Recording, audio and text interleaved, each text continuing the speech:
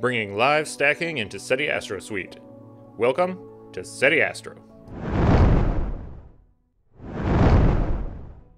Alright, if you haven't gotten the newest release yet, be sure to go to setiastro.com under Astro Programs, Seti Astro Suite. We're now up to version 2.17, and there'll be a button to get it here. It'll take you to a GitHub repository where you can get it for your operating system. Alright, along with live stacking, if you haven't gotten any updates recently here, Cosmic Clarity also supports an automatic detect for the PSF, which will detect the PSF in each individual chunk as it's doing the non-stellar sharpening. So you'll need to get the updated Cosmic Clarity as well. And the UI has been resized for support on lower resolution monitors. Before you couldn't shrink it nearly enough. And you'll notice things like when you go into curves now, it'll pop curves out in its own separate thing. So it is compatible with some of those smaller resolution monitors. This was the big thing. Pushing the UI too big, and it'll just go away when you click the next tab. But let's get into live stacking. So I've been asked to get this done for a bit now. And you're going to be able to select a folder, load a master dark, a master flat. You can process all the images in the folder and then start monitoring that folder. Or if you already got files in there from previous sessions and you just want to monitor for new files, you can click monitor only. You can stop the monitoring and reset. There's a wrench icon here, which has the switch to the mu sigma clipping. So right now it's set for 24 frames. We're going to talk about that in a second. And then the clip threshold is your standard sigma threshold. There's buttons for zoom in, zoom out, fit to window, show metrics we're going to look at as well. And then for display purposes, brightness and contrast enhancement. And if you want, you can send it to a slot for the processing, save it out if you want to show people it, whatever the case may be. So let's talk about what this stacking is doing. Trying to do live stacking is a little interesting. With normal stacking, you have the whole stack to work with. So every pixel you have many values. So you can do robust statistical analysis on those pixels, reject outliers, the whole shebang, right? With live stacking, you have no data yet. You get your first image. So for each pixel, you just have one value. So I know other stacking programs for live stacking just do a running average or a linear average. That's just going to take your first image, and depending on how many images you get, just tax on that additional one in a normal average.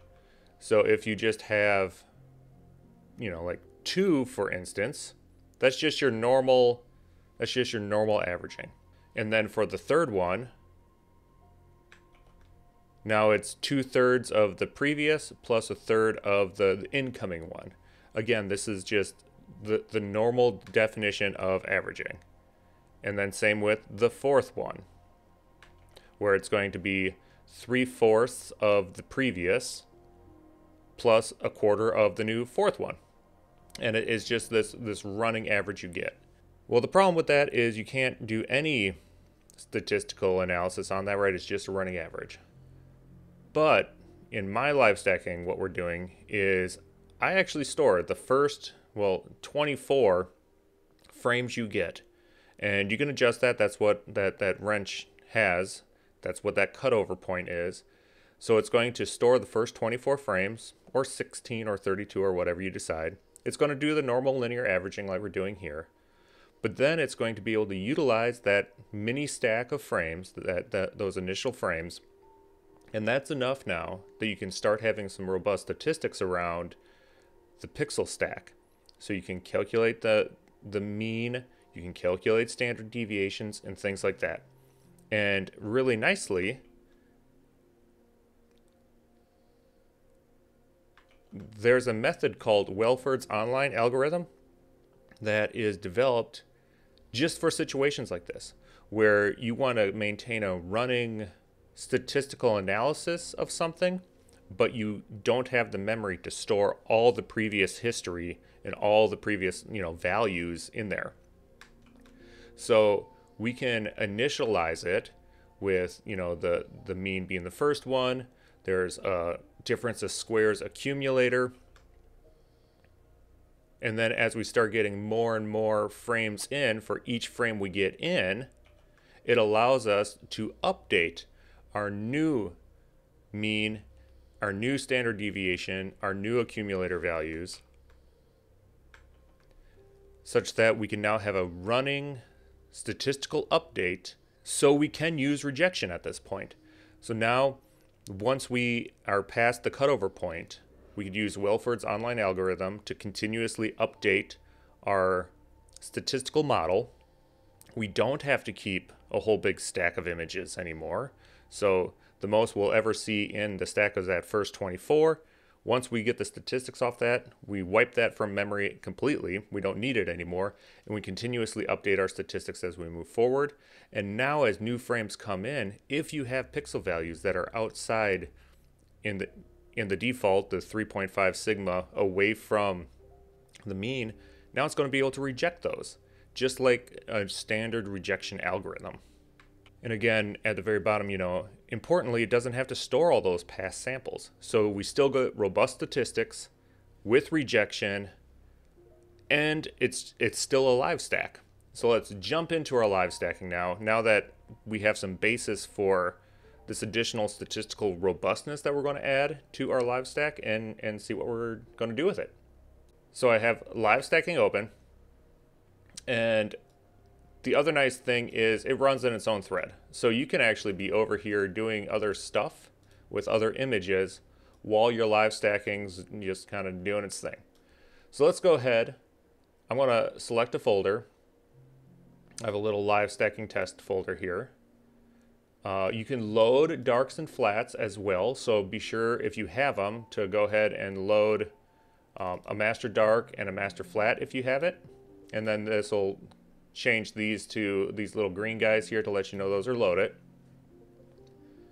Process and monitor, like I said, it's going to process all the images in there first and then start monitoring the folder. Monitor only is going to be looking for new files coming in. There's a frame count, and we'll see some fun stuff here. So let's get into it. I'm going to make this a little bit bigger here. Now I already have some files in my folder we're going to be monitoring, so I'm just going to click process and monitor. And at the bottom here, there's a little mode. Right now we're in the linear average mode. We haven't accumulated enough data yet to switch over to the mu sigma clipping. Here's the first frame coming in, and it's just going to start stacking the ones that are already in there right now.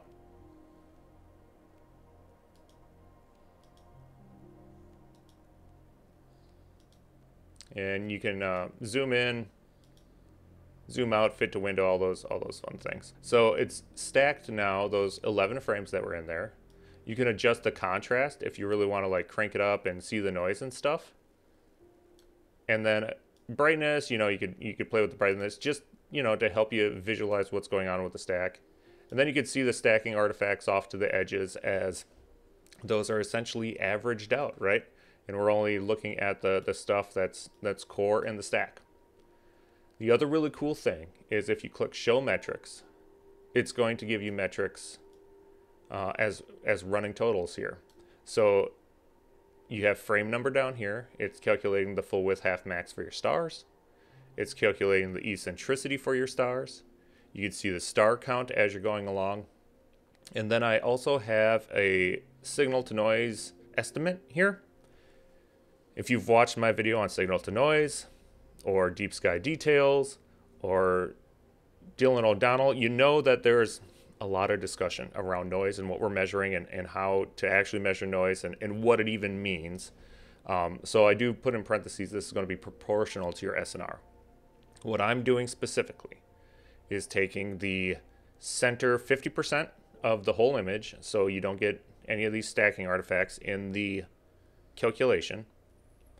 I'm calculating another patch in the middle here as a smaller representative of that larger 50% patch.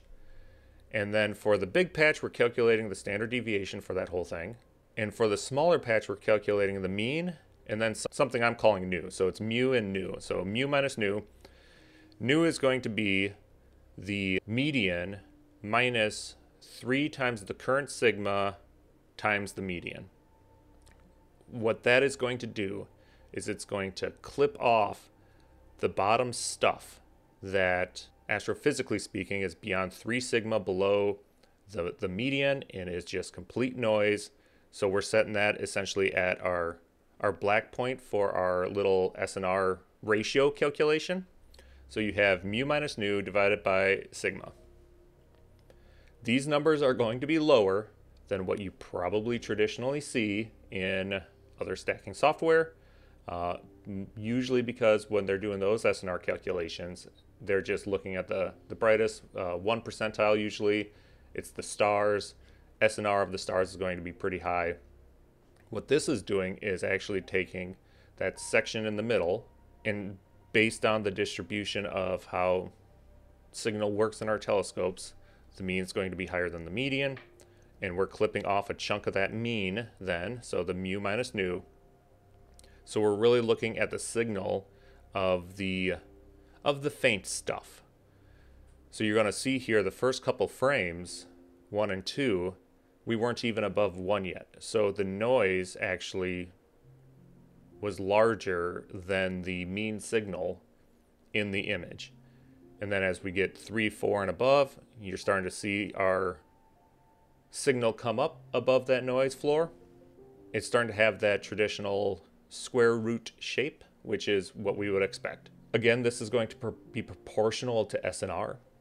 SNR is a local thing, right? If you draw a little tiny box around the core of the galaxy, that's going to have a much higher SNR than some random spot over here just with either IFN or faint wisps of the galaxy, or just a random spot in the sky, and none of that is going to have nearly as high of SNR as an actual star. So that's why these global SNR calculations are always hard to do in a graph. But this, maybe I went into the weeds too much, but that's what this curve is.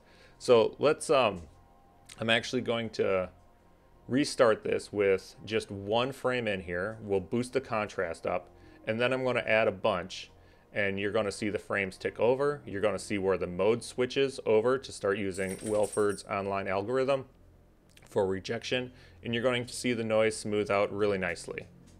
So here we are with 1 frame. I cranked up the contrast so we could really see the noise and stuff. Now we're going to really be able to see what's going on with this. One other thing I forgot to mention, it will de-Bayer. So these are all one-shot color images that were bayered. It does the de-Bayering automatically. If they're going to be mono images, it keeps them mono.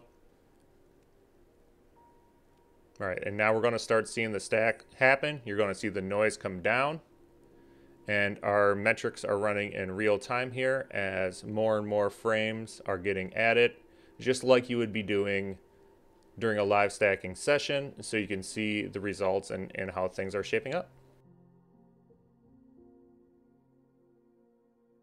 You're also going to see now at frame 24, it crosses over. Now we're doing the mu sigma clipping using Welford's online algorithm to update our statistics in real time. So now we're in the regime where it's actually doing normal pixel rejection like what you would expect from a stacking program.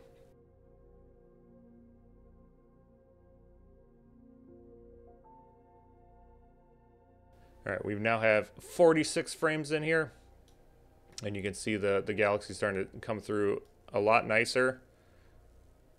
We could even maybe turn down the brightness so we can start seeing some of that structure in a little bit more.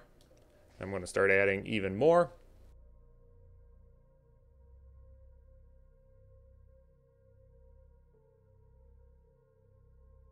All right, and when you've captured enough images that you're satisfied with what's going on with it, you can go ahead and just push it to a slot.